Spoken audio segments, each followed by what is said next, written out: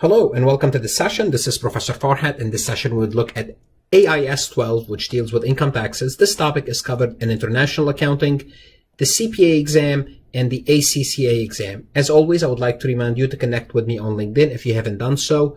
YouTube is where you would need to subscribe. I have 1,500 plus accounting, auditing, and tax lecture. Please like my YouTube. Click on the like button if you like them, share them, put them in the playlist. Let the world know about them. If you're listening to me now, it means you're benefiting.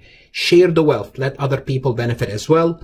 This is my Instagram account. This is my Facebook account, and I do have a website. On my website, if you choose to support the channel, please, you can do so by making a donation. Also on my website, I do have offers right now. For example, Becker CPA Review is offering $1,000 off of the Becker bundle, which is 4 parts CPA exam. You can have all 4 parts for $2,987, $1,000 off. It's not only that. Now it's with unlimited access. Unlimited access means you can have the course as long as you need it. This means even if you may not be studying now for the exam, if you are still a college student and you can invest in such a course, it's a good idea for you. Why? Because you can use the thousands of multiple choice questions, more than 2,000, and lectures by qualified Becker faculty to supplement your college studies. Let's go ahead and get started and let's talk about income taxes. Now, the first thing I want to do is make a disclosure. Clearly, this complex is quite topic, and I'm going to be covering this topic in maybe 20-25 minutes. I don't know how long this topic is going to take us. This is not an intermediate accounting course. What am I trying to say? To explain the topic. So if you're looking to understand income taxes, you have to go to my chapter 19 intermediate accounting. I have 9 different lectures. I have 9 different lectures over, I would say, 3 hours plus to understand in accounting for income taxes. This course is international accounting. This course touches upon the differences between US GAAP and IFRS. But if you really want to learn how we book the entries, what is the deferred tax asset exactly? What's the deferred tax liability? How to handle net operating losses, you have to view the lecture. So again, this is not intermediate accounting. And you're going to see in the next few sessions, I'm going to be making this reminders because the next topic will be revenue recognition. And we're going to be covering revenue recognition very briefly while I have 18 different lectures in my intermediate accounting channel. So the reason I'm saying this, in case you are like, I'm confused, I really don't know what's going on, is because you don't have a good understanding of the accounting for income taxes, which is deferred tax asset, deferred tax liability, income tax refundable, current taxes, deferred taxes, so on and so forth. Okay. The good news is IAS 12 and US GAAP take a similar approach in accounting for income taxes. That's the good news. So if you go to my channel, you would learn US GAAP and you should be good to go. And I know many international students, they listen to my recording and they're good to go. They'll be able to understand the material. What does it mean they use similar approach? It means they use what's called the asset-liability approach that recognizes the deferred tax asset and the deferred tax liability for temporary differences in operating loss and tax credit carry forward. What does the balance sheet approach means? It means when we're looking to compute the differences between income tax and accounting, here's what we have to understand. There are 2 words. Words means two separate books. Okay? And we have the tax record and we have the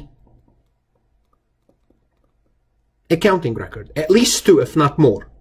Now in the US, when we prepare our income tax, we have to follow the Internal Revenue Service, which is a government agency. Now in your country, they follow some other agency, but the IRS is an example. For accounting, we follow US GAAP, US Generally Accepted Accounting Principle. Now the way we tax things for US GAAP is different than IFRS. I'll give you an example, just to illustrate the point, maybe 2 examples. For example, if we rent a building and we receive, let's assume we rent a building up front for 5 years. It's a commercial lease. And we receive up front, for every year, we receive $50,000. $50,000. Now, for tax purposes, what we do is we have $50,000 of income, of taxable income. So we're going to be paying taxes on the $50,000. Let's assume, just for the sake of simplicity, 20% rate. So we're going to have to pay $10,000 in taxes. So the whole $50,000 is tax. Now, for GAAP purposes, guess what? This $50,000 will have to be allocated over 5 years. And for every year, we're only going to be recognizing $10,000 in income. Now, $10,000 in income means for, let's assume that we're dealing with 2019. In 2019, we only have $10,000 in income as far as accounting rules. What happened to the other $40,000? And this is where we have to look at the asset liability approach. For accounting purposes, we're going to have an account receivable of $40,000. Why? Because we still have to I apologize. It's not account receivable. We receive the cash. We have an unearned revenue. We have unearned revenue of $40,000 by the end of the year, of $40,000. Why $40,000? Because we recognize $10,000 of revenue. We received the cash. $10,000 was revenue and $40,000 was unearned revenue. Now, under the tax rule, we tax the whole thing. So we have no unearned revenue. So for the tax rules, if we look our unearned revenue, if we look under unearned revenue, notice we have zero. We have zero unearned revenue because everything was taxed. Everything was considered income. So the difference between the liability, the book liability of 0 and 40,000, it's what's gonna arise to the difference, to the temporary difference. So we look at the asset and the liability. And the same concept would apply if we have an account receivable. If we have an account receivable, basically if we provide a service, we debit account receivable.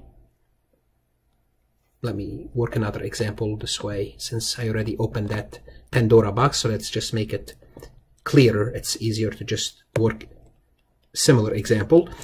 Okay, for account receivable, again, let's look at this. Let's assume we provided $20,000 worth of services. We debit account receivable, we credit revenue, $20,000. So we have the receivable and we have the revenue. Now, for tax purposes, under the U.S. code, there is really no receivable because we did not receive any money. There is no receivable. So I'm just gonna do this just kind of to show you how it works. I'm going to debit account receivable 0, credit revenue 0, just to kind of illustrate the point. You don't do that. But the point is, notice we have a receivable of 0, a receivable of 20,000. The difference between those two, it's what's going to give us the temporary difference. Now, eventually, we're going to receive the cash. As we receive the cash in future years, we're going to be receiving $20,000 of cash. When we receive the cash, we debit cash, credit revenue. Here, in future years, for accounting purposes, when we receive the cash, we debit cash and credit the receivable. Credit the receivable, 20,000 and 20,000. In future years, we're gonna have this $20,000 of receivable would reverse. Again, this will create a temporary difference, but it's reverse. So this is what we meant to say. They adopt the asset liability approach. And this is the simplest and the quickest explanation I can give you for this topic. What do you have to do? You have to learn it. The assumption is you already have to know it. So differences do exist, but to a great degree, they use the same approach, which is the asset liability approach. And we're going to see the differences later on really quick. The next question we have to discuss is which tax rate do they use? So when you're computing your deferred tax asset, deferred tax liability, what's the rate? What's the percentage? Because the rate comes with a tax. Okay? IAS required that current and deferred taxes must be measured on the basis of the tax law that has been enacted or substantially enacted. Pretty much the same language as US GAAP. US GAAP, it says been enacted. Now we need to know how do we define been enacted. Now we have to understand it varies from country to country because how the US passes their law through US Congress could be different than Argentina, could be different than Germany, could be different than France. But the point is the IASB has published guidelines that address the point. in time when a tax change is substantially enacted. And when is that enacted? It's when you cannot change the outcome, when the outcome is fixed, when you cannot change the outcome. Simply put, when the legislative power takes action and pass the law. This is when it's enacted. For example, in the US, the point of substantive enactment is when the tax law is passed by US Congress. Okay? And US GAAP require measurement of income that's using actually enacted tax law and rate. So enacted means they already passed, and passed by who? By Congress. Okay? So which tax rate to use? Okay? To minimize the double taxation, just because sometimes there's more than one tax rate. To minimize the double taxation of corporate dividend, which is taxes paid by the company, then taxes paid by the shareholder, some countries apply a lower tax rate to profit that are distributed to shareholder than profit that are retained. So in some countries, what happens is you have two different tax rates. One, if you keep the profit, we tax you differently than if you distribute the profit. Okay? So what's going to happen if you're doing business in those countries? You need to know which tax rate are you going to be using when you compute your current and deferred taxes, because it makes a difference. All right? Example provided, actually they have example provided specifically in IAS 12 indicate that the tax rate that applies to the undistributed profit, because usually that's a higher tax, should be used to measure the tax expense. Okay, so that's what we're saying. Sometimes there's more than one tax rate. So let's take a look at an example to illustrate how this works. Let's assume a multinational owns a subsidiary in a foreign jurisdiction where income taxes are payable at a higher rate on undistributed profit than distributed profit. Okay, so if the company keeps the money, they will be taxed at a higher rate than if they would have distributed the money. For the first year, the foreign subsidiary has income of $150,000. The foreign subsidiary also has a net taxable temporary difference amounting to $50,000, which is going to give us a deferred tax liability. Now, if you don't know what this is, it means we're going to be responsible for paying more taxes down the road. Why are we going to be paying more taxes? Because we're going to be losing a deduction or having more income. So this $50,000, we don't know what it is. It's either we're going to have less expenses in future years or more income as a result of a change in an asset and liability. But they told us it's a deferred tax liability. The tax rate paid in the foreign country on undistributed profit is $40,000. The tax rate on distributed profit is $40,000. Undistributed profit is $50,000. They tax you for half of your money. This sounds like a European country. Okay, just joking. A tax credit arises when the undistributed profit are later distributed. So after you distribute the profit, guess what's going to happen? They'll give you a 10% tax credit because you're supposed to be only taxed at 40%. Okay. As of the balance sheet date, no distribution of dividend has been proposed or declared. So they have $150,000 of income. Well, guess what? What's going to happen is, then in year 2, they distribute $75,000. In year 2, they distribute the $75,000. So in year 1, we have to find the tax. We have to tax you on the $150,000. The $150,000, it's going to be 50%. We have to pay taxes of $75,000. So we're going to debit current tax expense, credit income taxes payable, and to be more specific, current. So this is how much you have to pay this year. Well, not $75,000. This is $75,000. So we figured out the current taxes. Now, what we are told in the problem, we are told, and I'm going to highlight it in yellow, we are told that we have a temporary difference of $50,000 that gave us a deferred tax liability. What does that mean? It means in the future, we're going to be responsible for more taxes. How much taxes we're going to be responsible for? Well, it's going to be an additional $50,000. Additional $50,000 of temporary difference. It means we have to pay 50% taxes on this.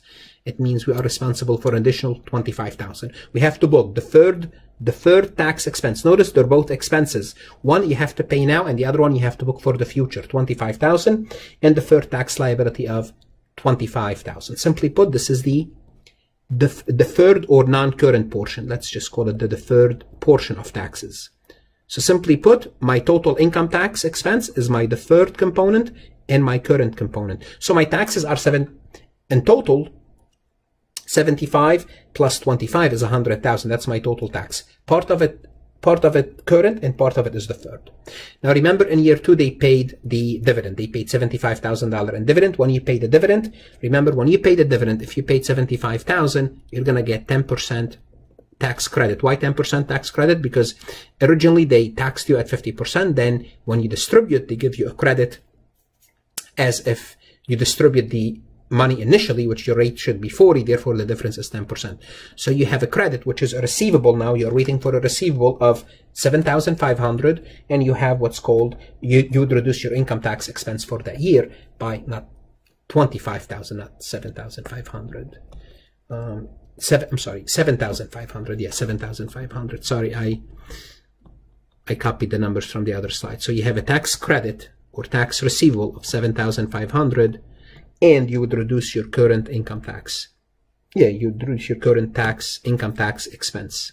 So for that year, you reduce your current income tax expense, which is for year 2, which will be a reduction to this account, because what happened is you paid the dividend now, therefore your taxes should go down. Okay. So let's talk about a little bit more about recognition of deferred taxed asset. The IAS 12 require recognition of deferred taxed asset if the future realization of the tax benefit is probable, where probable is undefined. So they don't tell you what probable is in IAS 12. They tell you if it's probable. They don't really tell you how to compute probability. Now, why is that an issue? What are you saying? When I say I have a deferred taxed asset, when you say I'm going to be creating a deferred taxed asset, it means I'm creating an asset. What does that asset represent? What is the deferred taxed asset means? It means in the future, you're going to have a tax savings. Why will you have a tax saving? Why would you have a tax saving in the future? 2 reasons you could have a tax savings. You're going to have more expenses for tax purposes. That's one reason. Or less revenue for tax purposes compared to now. Let me just explain this. Okay, you would have a deferred tax asset because you're either going to have more expenses that you could not take now. This year you cannot take the expense, you're going to take it later, or less revenue in the future. You remember the rental example I told you? We paid when we received the $50,000 of rental upfront, we taxed the whole thing. We taxed the whole amount. All in 2019.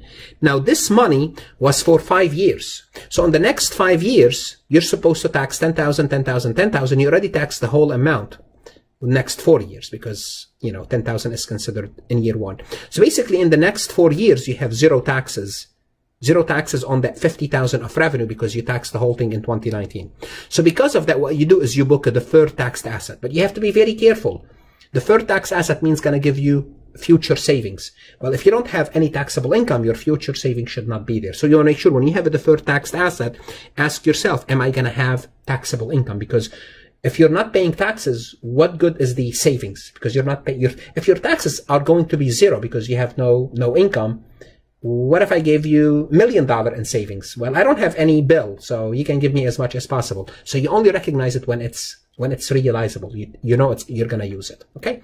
Under US GAAP, a deferred tax asset must be recognized if the realization is more likely than not. Under US GAAP, they are less stringent. More likely than not, there's a good percent chance, then you can do it. They're more liberal. IAS is more stringent. Okay. Let's take a look at an example to show you how it works from a operating loss perspective. During the fiscal year, December 31st, this company had a net operating loss of $450,000. So the company had a loss. What happened is this. If you have losses this year, you could not use, but you could carry your losses forward. Because you could carry your losses forward, the loss is going to give you future taxable savings. Basically, the loss is like a deduction for you in the future. This future taxable saving, it's going to give you the rise to a deferred taxed asset. So let's take a look at it. Because the company has experienced some losses in the last several years, it cannot use the NOL carryback. So sometimes you could go back, but they cannot go back because also in prior year they have losses. So in some countries they allow you to go back. Now in the US they don't allow you to go back anymore, but in some countries they allow you to go back in future years and get a refund. But here they're saying you had losses in future years, in prior years anyway. However, the company has negotiated several new contracts and management expect that it's slightly more than 50% that it will likely be able to utilize 1/3 of the net operating loss in future years. Now what happened is the company thinks, guess what? We have a new contract. things are looking good, we're going to have some income. Therefore, what's going to happen is we're going to be able to realize, we're going to be able to take advantage of this. Well, the company effective rate is 40%. Now, depending on how we define the likelihood, we're assuming it's going to occur, the word probable, it's going to occur more than 50%. We expect to be able to realize 40% of that 450,000. So we cannot realize the whole thing, but we think 40% of 450,000, you know, it's going to be realizable. Therefore, that's going to translate into 60,000 of deferred tax assets. So we book deferred tax asset 60,000, credit income tax benefit 60,000. Simply put, we're going to have 60,000 of savings, of tax savings in the future. Tax savings in the future because we have a loss that we're carrying over. And this is what a deferred tax asset is. Basically, again, US GAAP and IFRS, they treat it the same way. Go to my intermediate accounting if you don't understand what the computation here. Disclosure, real quick, let's talk about disclosure. IAS require extensive disclosure to be made with regard to income taxes, including disclosure of the current and the deferred tax component. Remember, every time you compute your taxes, you have two taxes. You have the current portion and the deferred portion. And hopefully you know this. The standard also require an explanation of the relationship between the hypothetical tax expense based on the statutory tax rate and the reported tax expense based on the effective tax rate using one of the two approaches. Simply put, you're going to have a hypothetical tax expense, a hypothetical one, and you're going to have the effective one. The effective one is what you actually end up paying. The effective is what did you end up paying. That's the effective. And the tax expense, the hypothetical one, is based on the rate. The rate is this much. Well, the rate is this much, but how much did you end up paying? Because there are going to be differences between the tax expense, what the tax rate in a certain country is. For example, in the US, just to give you a quick example, right now the tax rate for corporation is 21%. That's the tax rate that's on the books. But when the company actually paid their taxes, what they end up paying maybe 10%. Maybe 3%, maybe negative 10%. It means they get a refund. Okay? So the hypothetical rate is 20%, but the effective rate, they get a refund. Why? Because there are other deductions, other things that gave them credit. There are some tax credit that gave them a refund or reduced their tax rate. So this is what we meant by hypothetical tax expense. So as far as IAS concerned, you have to reconcile those two. You have to show what is your hypothetical tax expense and what's your actual, what's your effective. There are two ways to build that reconciliation. One is a numerical reconciliation between the tax expense based on the statutory tax rate in the home country. So what's your tax rate in the home country? And the tax expense based on the effective rate. And what was your actual effective rate? So this is what your rate is, like 20%, but what's your effective? It could be more, it could be higher. It could be higher, it could be lower. Okay? Or you could do this reconciliation between the tax expense based on the weighted average statutory tax rate across jurisdiction. You might be in many different countries in which the company pay taxes, and the tax expense based on the effective rate. Or you could look at the weighted average. So you look at your income from various countries and you compute your weighted average based on the various taxes, and you say, this is what it should be, the weighted average, but I actually paid that much. Why would you pay different than the weighted average? Because there are other credits and deductions that may or may not be factored into your tax computation. And the best way to kind of just give you a sense of this is to look at an example. Let's take a look at this company. It's a British company, Tesco PLC, and look at their tax rate. Their tax rate is 20%. So their tax rate is 20%. Okay? And they pay 29 million. That's the tax rate. However, total income tax charge for the year is 87 million. So hold on a second. How did they go from 20 million, 20%, which gave them, let me just do this computation real quick, just to show you where the numbers are coming from. So if we take profit before taxes, which is 145 million, times 0.2, and that's going to give us 29. So this is where the 29 came from. It's their profit times 20%. That's what the rate in the UK. But what the company ended up paying is 87 million. Now, why did they end up paying 87 million? Look, there are reconciliation. They're showing you why did we pay more. Why did we pay more? Well, one major reason is there's this 82 million here. And if you look in the notes of the financial statement for this company, this was basically a penalty against this company, a tax penalty for false or misleading financial statements. So that's why they had to pay more taxes, and as a result, they end up paying 87. That's not the only reconciliation. Look, they have also some credit, property item tax on a different basis to accounting entries, and they have other taxes too. But overall, they end up paying more taxes. Therefore, the effective rate was 60%, although the home rate is 20%, not the home rate, the country rate. The country rate for such corporation is 20%. Just for the sake of, just to tell you how crazy this is, let's look at 2016, the prior period. The rate was 20.1, but as a result of certain adjustment, the company got a credit.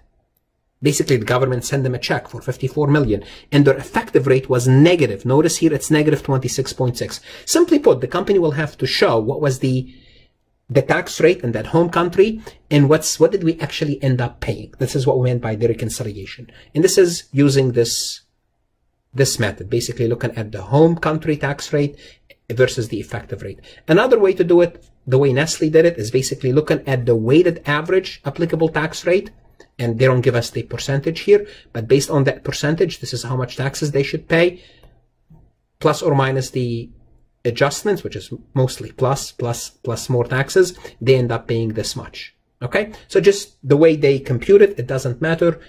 Tomato, it's a different way of computing that reconciliation. But you have to show those two figures. How much I would have paid under the applicable tax rate, because we have many jurisdictions, that's why they use the weighted average, and how much I end up paying. Show me the difference. So show me the difference. Why did that difference occur? If we look in here, just kind of show you, those are two major reasons. One is change in tax rate. There was change in tax rate, and withholding tax levied on transfer of income. Again, it could be anything. You need a tax expert to explain this for you. Okay.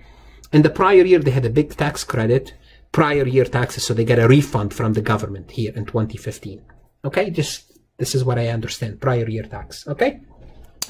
Compared to US GAAP, let's just take a look at a few more things. Temporary difference. There are certain temporary differences that are unknown under US GAAP. One of the temporary differences is reevaluation of property, plant, and equipment. And we talked about this in IAS 16. Under US GAAP, we don't have such a temporary difference because we don't revalue property, plant, and equipment. So although they use the same method, but there are certain things that under IFRS may be different under US GAAP, certain rules.